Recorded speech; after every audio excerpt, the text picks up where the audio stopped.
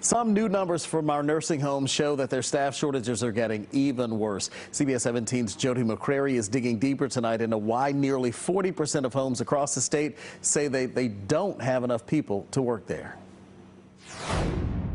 I talked to Adam Scholler about it. He's the president of the State Nursing Home Association. He says it hasn't affected patient care, but they can't keep it up. But over the longer term, and particularly for individuals who need the care but are not in a facility, this is really concerning. The association says in almost 2 years, homes in our state have lost more than 12,000 employees, a 13% drop, mostly due to COVID fatigue.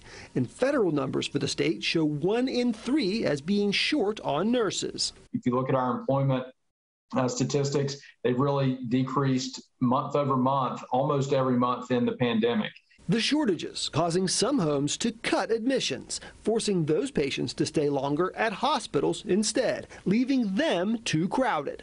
Many facilities have had to restrict or outright stop admissions due to these workforce shortages. Nursing homes trying to make up for the shortages by paying more in overtime and giving raises and bonuses to the workers they do have. Scholler says that won't last. It is being provided really in a manner that's not going to be sustainable for very much longer. He says the problem traces back to money, saying the state's Medicaid reimbursement rate is too low. I think we have to look at meaningfully increasing the rates and the funding into this program so that we can pay higher wages and attract more people into the workforce.